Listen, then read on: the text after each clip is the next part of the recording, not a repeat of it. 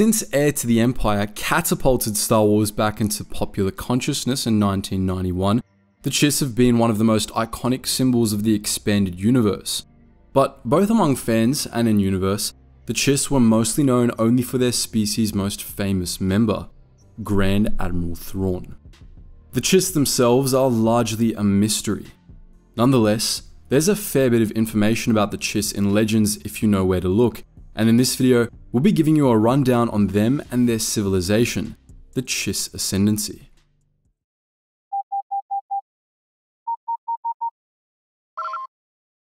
Attention, Sergeant on deck! The Chiss were an interesting species, biologically speaking. They were classified as near humans, as they were very similar in most respects. But Chiss diverged from humanity in several ways. Externally, they had blue skin and red eyes, the shade of which became more intense the more oxygen was present in their surroundings. Most Chiss had jet black hair, but elderly Chiss occasionally had their hair go grey, which the Chiss believed was the mark of having sired exceptional children. Internally, Chiss had better metabolisms than humans, and they also matured much faster, reaching adulthood at 10 years old. In most other respects, however, they were pretty much identical to humans. This wasn't a matter of convergent evolution. DNA analysis indicated that the Chiss were descended from humans, just far removed from the species' baseline. Their ancestors were believed to have been the crew of an ancient Coruscanti sleeper ship, one of many shot off into the stars around 27,500 BBY. Most of these sleeper ships settled in worlds in the core, while a few landed in the Tyon cluster far in the outer rim. But one sleeper ship went further than all the others, straying far into the unknown regions, where it eventually landed on the remote planet, Chila. Chila, initially, was cold, but not overwhelmingly so, with a temperate equatorial region and vast polar glaciers. The Chiss settled there and quickly diverged from their human ancestors, becoming their own species with their own distinct culture and government. In 5000 BBY, long after the formation of the Chiss Ascendancy, Chila entered an ice age that saw its glaciers grow to cover the entire planet, something that happened to Earth a few times in the distant past. But the Chiss survived this, and remarkably, they did so without all that much upheaval. They simply moved their cities underground, building warrens heated by geothermal activity. Either around this time or several millennia earlier, the Chiss returned to the stars, invented an analog of the hyperdrive, and formed their own interstellar empire, much as their distant relatives back in the Republic were doing around this time. This was the Chiss Ascendancy, which soon became the most powerful civilization in the unknown regions. It consisted only of a measly 29 worlds, but it covered a vast swath of space which doubtlessly contained hundreds of uncharted habitable systems. Combined, these 29 worlds had a respectably large population, with Chila, the capital, home to 8 billion Chiss. The Ascendancy was governed by the ruling families, 9 clans of aristocrats that each oversaw a particular aspect of Chiss policy, ruled alongside a democratically elected parliament from the city of Sasapla. The number of ruling families varied. At one point, there were only 3, while at others there were as many as 12.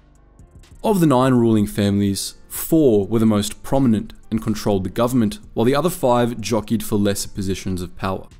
Of the 4 leading families, House Sabosin managed social issues, House Nuruudo managed foreign affairs and warfare, House Inrokini oversaw science and industry, and House Sasapla managed colonization efforts and the Ascendancy's economy.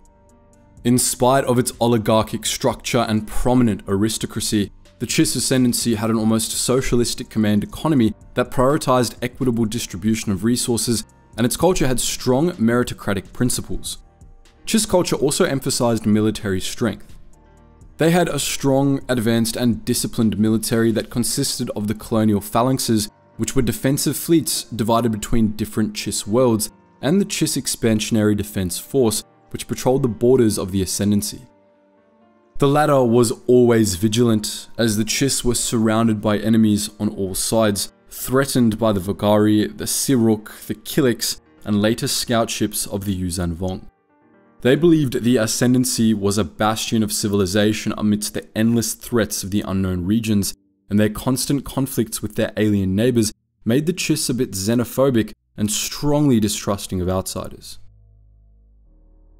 Thus, even when they had the means to make contact with the Galactic Republic, they didn't, choosing to stay out of the affairs of the greater galaxy. Chiss territory was based around Chilla, which sat at a junction of hyperspace routes at roughly the center of the Chiss Ascendancy's core territory. Each of the ruling houses had their own throne world, each subordinate to Chilla.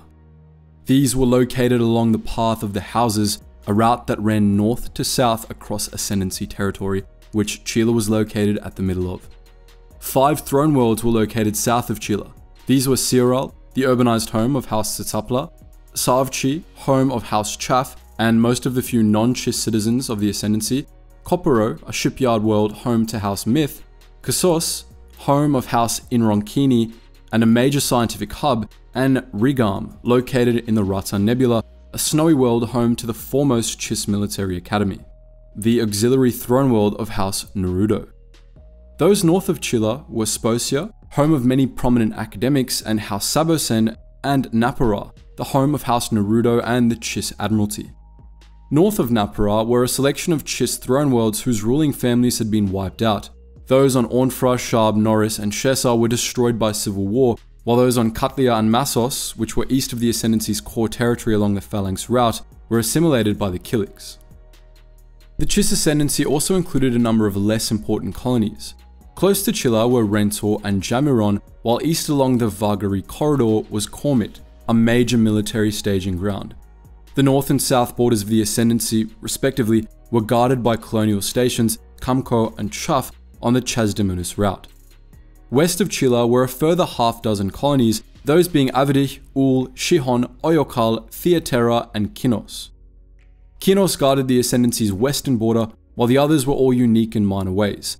Our favourite is Shihon, the native species of which were all boneless. The Chiss also had a number of colony worlds outside their home territories. We already mentioned Katlia and Massos, the former homes of ill-fated ruling houses on the Phalanx Run, near which were the border colonies Tanupe and Krustai. Closer to the core territories was Kelwis, a border world on the Vagari corridor, a remote military installation on the way of Chesa, which led from Chiss space to the Redoubt, a star cluster on the very fringe of Republic space. Pesfavari was built up as a precaution against Republic colonists heading too deep into the unknown regions. Most of the history of the Chiss Ascendancy is unknown. Like the Galactic Republic, the Ascendancy was ancient, with a history stretching back many thousands of years. Much of this time was spent battling aggressive neighbors and exploring the unknown regions. The Chiss actually mapped a big chunk of the unknown regions, even though they only inhabited a small corner of it, and established hyperspace routes led out from the Ascendancy's core territory in all directions, to places no citizen of the Republic had ever heard of. Most of what we know of the Ascendancy's history comes from their scattered interactions with the greater galaxy. As far back as the old Sith Wars, there were hyperspace routes connecting Chiss space with the Republic, and while these were extraordinarily obscure, they allowed a section of Chiss goods, such as the Charuk rifles, to find their way into Republic space. The Chiss Ascendancy's first known involvement in galactic affairs came in 3681 BBY, when the Chiss allied with the Sith Empire against the Republic in the Great Galactic War. The Chiss only had a tenuous involvement in the Galactic Wars. They didn't do any fighting, and their alliance with the Sith Empire was mostly just a glorified trade agreement. But it was substantial enough that some Chiss Force sensitives were recruited by the Sith during this period. The Sith Empire lost the Galactic Wars in the end, however, and after its collapse, the Chiss again removed themselves from galactic affairs, and the Republic and the Ascendancy went back to ignoring each other. Their next contact with the outside galaxy was a few years before 1000 BBY, during the last stages of the new Sith Wars, when agents of the Brotherhood of Darkness, remembering the Sith Empire's old alliance with the Sith, recruited a regiment of Chiss to join them. These Chiss relocated to Thule, where they joined a secret legion of Sith-aligned elite soldiers that had lived on the planet for millennia.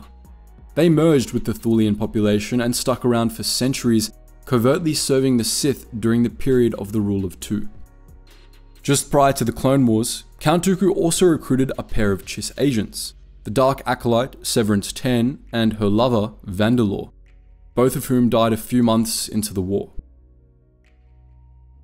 The Jedi Order also had a Chiss recruit around this time, Kung Uama Naruro, a Padawan who served as a Jedi commander during the Clone Wars.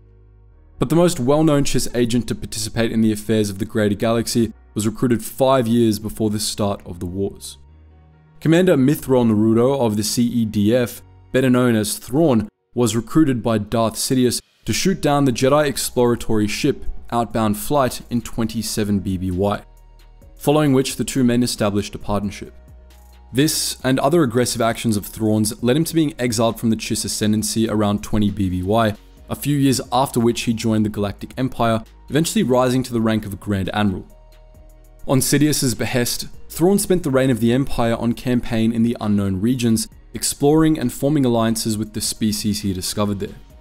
In the northern quadrant of the unknown regions, between the Chiss Ascendancy and the Empire, Thrawn established the Empire of the Hand, meant as a bulwark against the coming Yuuzhan Vong invasion and a last redoubt of Imperial power.